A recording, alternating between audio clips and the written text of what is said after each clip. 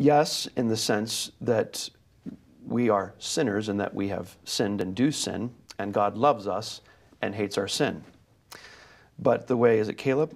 Yeah. The way Caleb has framed that is the way in which that has often been used, both in evangelism tactics and in order to paint a picture of God and who God is and God's love that is in the end not biblical.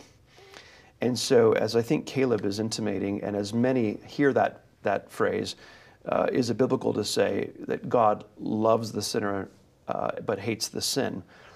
The reason that's not entirely appropriate is that the reality of it is that it's not just the sin that God sends to hell. God sends sinners to hell.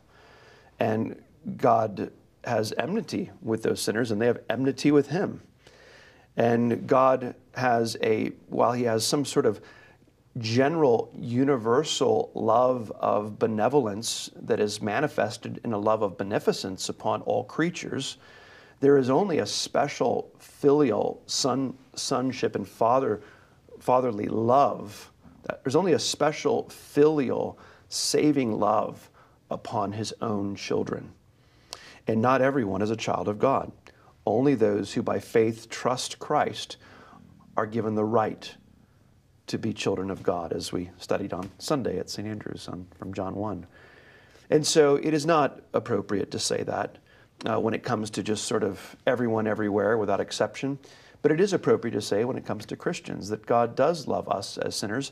But we need to also keep in mind that the New Testament designation really is that we're not sinners in the technical sense of the New Testament, since we are sinful and we sin.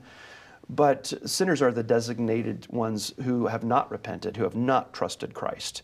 And so I would say that God loves the sinful who are repentant and trusting Christ and hates our sin.